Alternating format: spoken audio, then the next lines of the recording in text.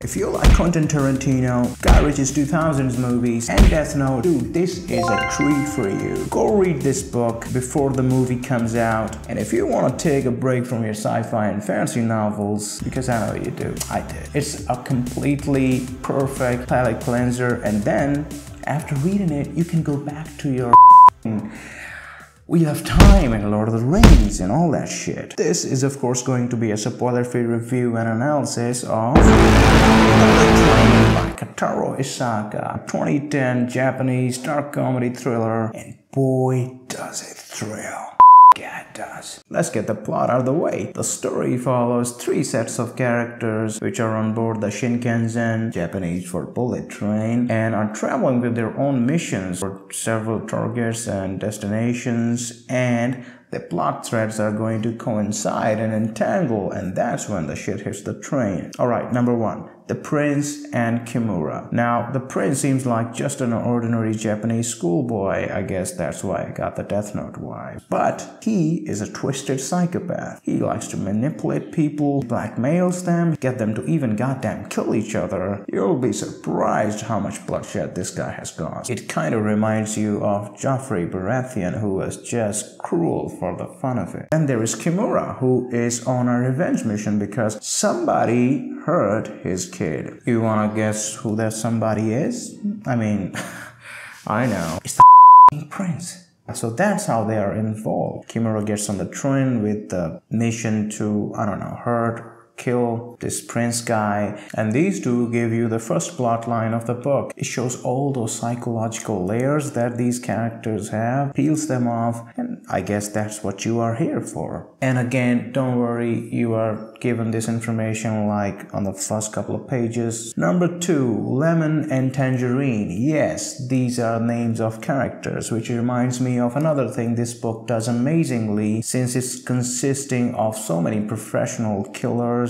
They're referred to by their code names. For example, one guy is called Ladybug, another guy is known as Hornet, and these two are known as Lemon and Tangerine, and they're also known as the twins, but they're not actually twins. Now, these two are designed by the author to be foils to each other. If you do not know what foil is, I don't know either.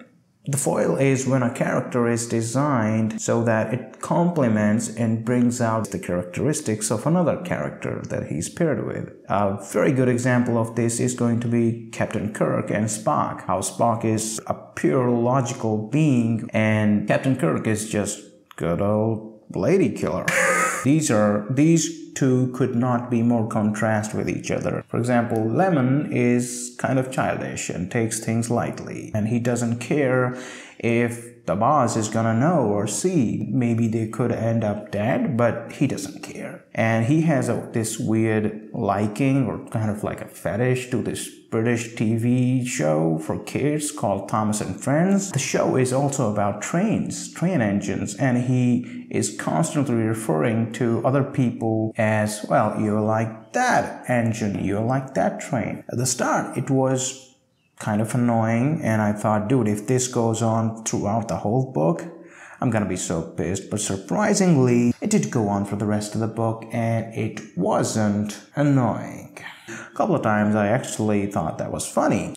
And Tangerine, on the other hand, is a guy who is like, no bullshit, serious guy, I'm gonna do my job, the boss gave me $300 to kill this man, I'ma do it. Thinks before he takes every other step, and that's how a professional should be. And Lemon is like, yeah, I guess I'm gonna drink some lemonade, you know, I mean. So every scene these two are in is going to be an absolute blast, and I've caught myself laughing out loud a couple of times.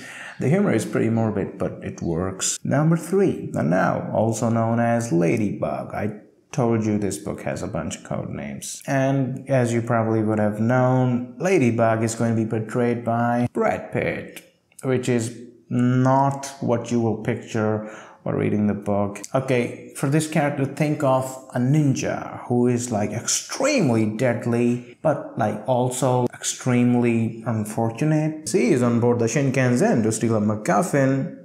Things do not go as planned because, yeah, the goddess of fortune is pissed off on him. So he has to improvise. It's so much fun to see him plan, execute those plans, getting into tight situations, getting out of them by quick thinking, using his environment. Holy shit, dude, he uses his environment. It's just so much fun to read. Nanao is my favorite character in the book, and of course he has to deal with the pissed off goddess of fortune. Anyway, these are the main characters that you are invested with throughout the book, and there are a bunch of secondary characters too, which are supporting the above said parties in different ways. There are some unknown players that are after some MacGuffins, and some of them want some assassinations done. In all this chaos and among all these shady characters, you do not know who to trust, and neither do the characters. So all this ensues into a very thrilling ride on this train, and you can't get enough of it. About the structure of the book. This book does some interesting thing about its chapters. Now, the narrative is obviously third person, but a chapter is named after the character that we follow in it. So suppose we are following Nanao. So every chapter that is focusing on Nanao is named Nanao. And on every chapter, there is this illustration of this train which has all these different parts and cabins,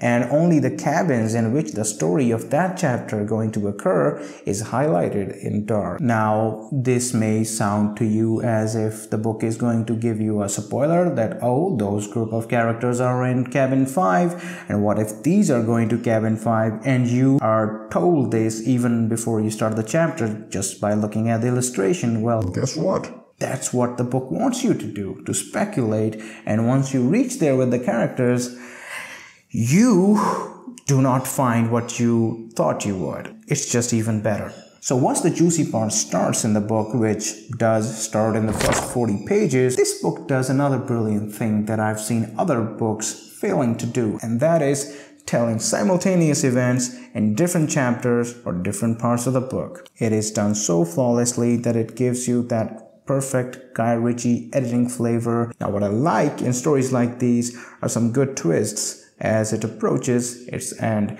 and this book gives you some amazing twists with some sweet reveals. Which reminds me, throughout the book, the characters are talking about these guys who seem like myths and legends, these assassins who kill their victims in really peculiar ways, who have built mafia kingdoms and demolished them. When some of these guys actually show up in the book, dude, those are some great revelations. And it's like Nick Fury showing up at the end of a Marvel movie. For example, there is this Hornet, the killer, and you do not even know if this Hornet is a guy or a chick or even a kid or a teenager or even a group of people. When it is revealed, you're like, all right, holy shit, I did not expect that. The whole thing kind of becomes like this intricate puzzle that you have to solve. As I am making this video, I realized some things, especially about Nanao and Hornet. It was definitely something that you did not know that you wanted, but in a good way. Now, the end of the book, honestly, they could have done a better job, and if you kind of pay attention, you can see it coming. I didn't. It doesn't mean that I wasn't paying attention. Yeah, it exactly means that. Having said that, it's entirely possible that the book could have been totally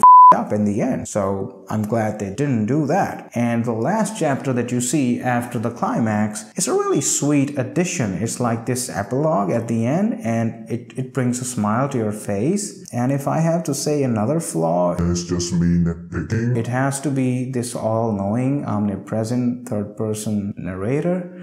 Because sometimes there are two characters talking to each other, and all of a sudden the third-person narrator steps in, and you're like, shut up. Let me listen to these two. It just kind of takes you out of the story a little bit at times, but that's just me. By the way, I just wonder that how much is lost in the translation. This is a 2010 book, and it was translated into English just last year in 2021. Now, I don't know how different it is from the Japanese version, but hey, I enjoyed it. Ooh, another thing, did you know that this is not a standalone book? This is part of a trilogy, and a number 2 at that. But it doesn't mean that you cannot enjoy this as a standalone story. I did, and I love it for that. By the way, if you want the audiobook version, that is great too. I tried some chapters. It's funny. If some of you guys read this in its original version in Japanese, do let me know what we are missing. I'll be totally thankful for any recommendations in the comment section. Do let me know what you thought of this book. Give us a thumbs up, help us out, and I'll meet you guys in the next video. Ciao.